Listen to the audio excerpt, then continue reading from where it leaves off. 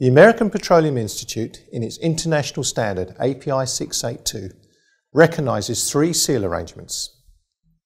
Arrangement 1 is a single mechanical seal. Arrangement 2 is a dual mechanical seal with an unpressurised buffer fluid. Arrangement 3 is also a dual mechanical seal, but this time with a pressurised barrier fluid. The selection of a mechanical seal arrangement is perhaps the most important decision when selecting a mechanical seal for a hazardous service in the oil, gas or petrochemical industries.